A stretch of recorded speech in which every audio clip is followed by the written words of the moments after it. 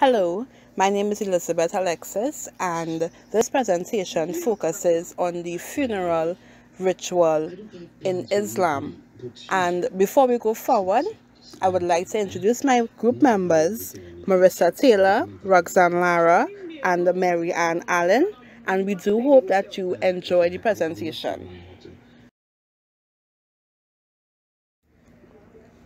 This slide deals with the various aspects of the Islamic funeral ritual that are performed before the actual burial, and according to the Islamic laws, Sharia, the burial of a Muslim is usually within 24 hours of death to protect the living from any sanitary issues. However, it is acceptable to delay the burial in cases where a Muslim has been a victim of foul play or was killed in battle. It is very important to determine the cause of death in such instances. Secondly, the body is washed by a person of the same sex, termed ghusl. The body of a child can be washed by either a man or a woman. The spouses are allowed to wash the body of their partner in the event of death. Washing is done graveside if available or in a mosque. While the body is being washed, a white cloth is put on top of it, and after cleaning, the body is wrapped in a white cloth called kafan and secured with ropes. Here's an image of a person giving ghusl, which is the washing of the body. Ghusl is basically done to physically cleanse the deceased, and it must be done with heated water.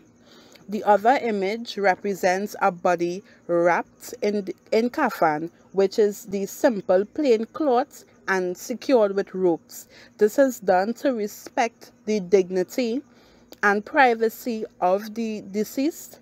The kafan used should be simple and modest, and it is for that reason most Muslims prefer to use a white cloth. So I'll now hand you over to my colleague Marissa Taylor.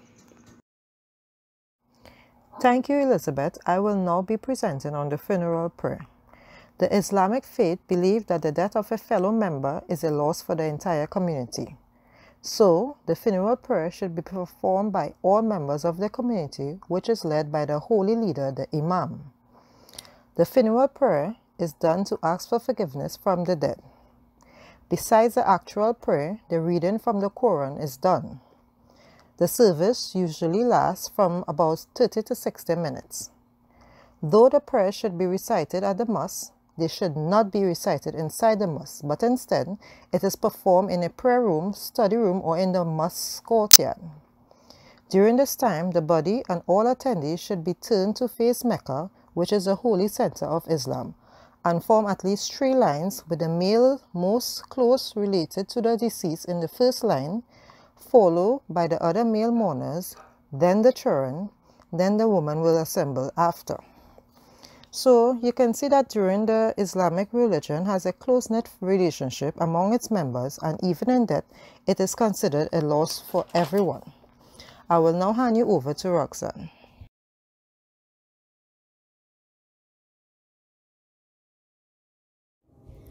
In continuation of Marissa's explanation of the prayers for the funeral service, I'll be talking about the procession for the funeral service location, which is usually held at the mosque to the gravesite. Now, traditionally, imams requested that male mourners carry the body to the cemetery on foot, and funeral goers walk in front of, in the back of, and the right of, or at the left of the coffin. In modern times now, the body can be transported in a hearse with a funeral procession around it.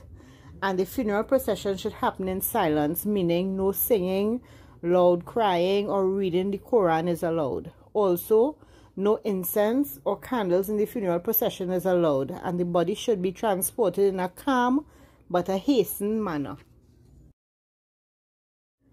In analyzing the reasons for this part of the funeral, it was observed that a lot of it was handed down from the older heads or the older scholars within the religion. So the imams and scholars from long ago, they were insistent on having the male mourners carry the deceased, since it was believed through messages passed down from the Prophet Muhammad that when someone died, that angels were walking with everyone, so that it would be a sign of disrespect to Allah and to the deceased and to the angels to ride in any form of transport while the angels walking to accompany them. Is also a Muslim belief that there is life after death. So most of the rituals for the deceased person is to ensure a peaceful transition from burial to the day of judgment. And for this reason, during the procession in many countries, women as well as children were seen as being extremely emotional during the mourning period.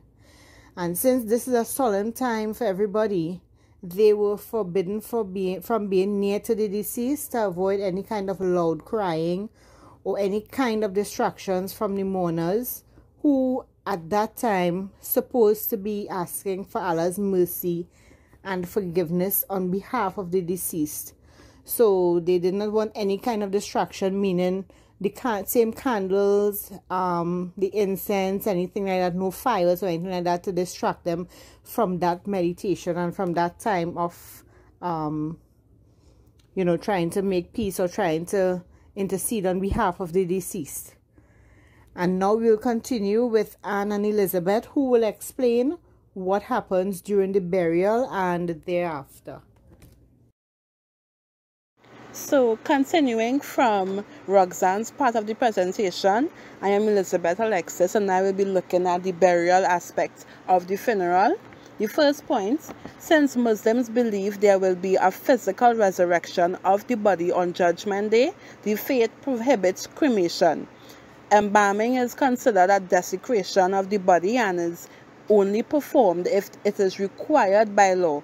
In the same breath, autopsies are strongly discouraged since they delay burial and are considered yet another desecration of the body. Second point, only men are allowed to attend the actual grave service. The faith believes that females, especially those who are close or who were close to the deceased, are generally prone to cry when emotional, and Muslims believe that the display of strong emotions may upset the soul of the dead. So to avoid this public display, Islamic customs forbid women from attending the actual burial ceremony. Instead, the women remain at the mosque or at the house for the burial ceremony, where they recite a prayer for the dead person's soul, and it's easier for them to cope as well.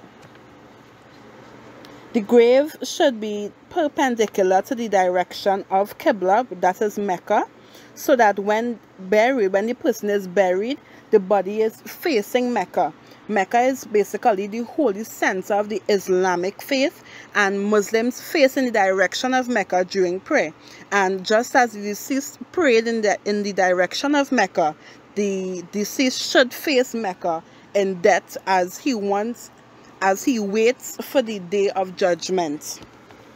The grave is marked by a mound, which is an uneven piece of land, and is basically to prevent persons from sitting or walking on the grave. And the last point, those present pour 3 handfuls of soil while reciting from the Quran. When looking at the pictures on this slide, the first image is where the grave is being dug, and remember, it must be perpendicular to the direction of Mecca. The second image is the body being placed into the grave with no casket of any kind, because Muslims believe the earth absorbs the remains better, but it is permissible in cases where the ground is wet to use caskets. When the body is placed in the grave, the ties around his head and feet should be removed. Then the body should be covered with a piece of wood so that the earth does not directly touch the body and dirty it as the grave is filled. Those present will then pour 3 handfuls of soil into the grave, and when pouring the first handful, one should say, "Of this we created you," this meaning the earth. When pouring the second handful, The second person should say, "And to it shall we cause you to return." When pouring the third handful, one should say, "And of it we shall cause you to be resurrected a second time." The use of extravagant gravestones or special markers are discouraged. However, a small, simple one is acceptable, as seen in the picture of the gravesite from long ago. This is because such lavish decorations glorifies the deceased when Allah is the only one who should be glorified. It also shows acceptance of the finite nature of human life. The last picture shows how modern-day Muslim graves are done now, and yet still it's not stylish or decorative. So I'll now hand you over to Marianne. Official mourning lasts 3 days. It is natural to feel sorrow over a loss, whether it be concerning wealth and possession or losing a loved one. But Islam teaches Muslims to remain steadfast at all times. Allah does not say not to feel saddened by the death of a loved one after 3 days, but to carry on with life despite your loss and accepting it as the will of Allah. It is permissible to cry up to 3 days after death, but not permissible to yell or weep.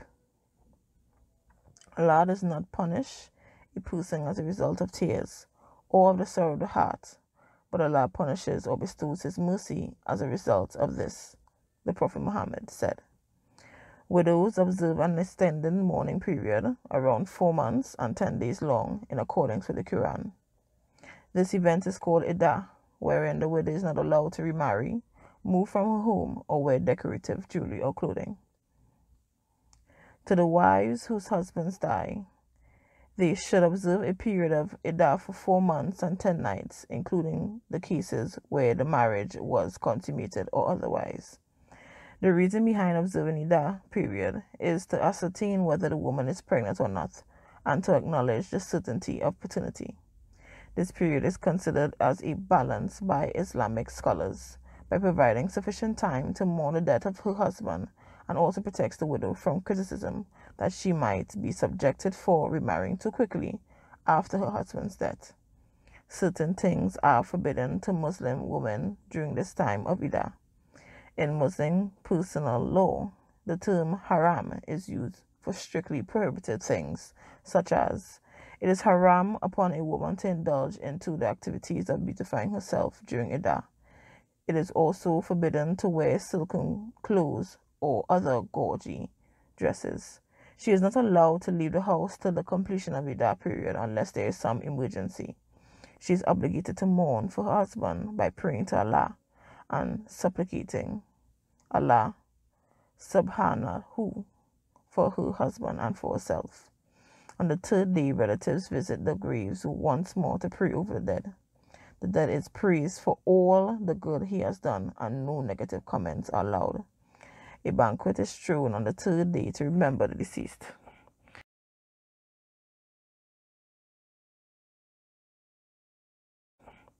It is natural to experience grief for the death of a loved one. Therefore, weeping for the dead is allowed in Islam. However, this applies only to those cases where crying is accompanied without lamenting and wailing. Weeping without those two is permissible. It is forbidden to weep. Weeping means to yell or cry out loudly, right? It is said by Islamic scholars, we took an oath before the Messenger of Allah not to weep. Also, it is said that the dead suffers from and dislikes his family's weeping. The Prophet Muhammad said, "Whosoever is wept upon will suffer as a result of this weeping. This is because the dead can hear the crying." This is reported by Imams, Bukhari, and Muslims. It is prohibited to express one's grief by wailing, shrieking, beating the chest or cheeks, tearing hair or clothes, scratches, faces, speaking phrases which may make Muslims lose their faith. So this brings us to the end of our presentation, And on behalf of my group members, Marissa, Roxanne, and Marianne, and myself, we say thank you, and we hope that you found it interesting and informative. So, thank you.